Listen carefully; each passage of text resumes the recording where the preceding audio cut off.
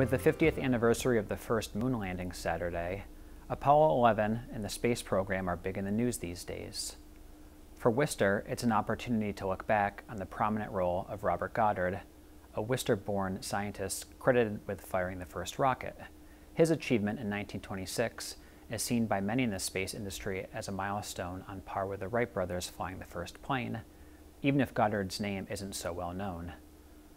The Worcester area's contributions to the space exploration have continued since, including research at Goddard's alma maters, WPI and Clark, and in the private sector, including the David Clark Company, which has made spacesuits for astronauts since the Gemini missions in the mid-1960s.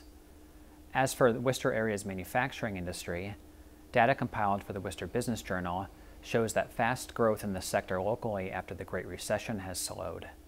The area now trails national growth, with worries that trade wars and economic challenges overseas are starting to take a toll.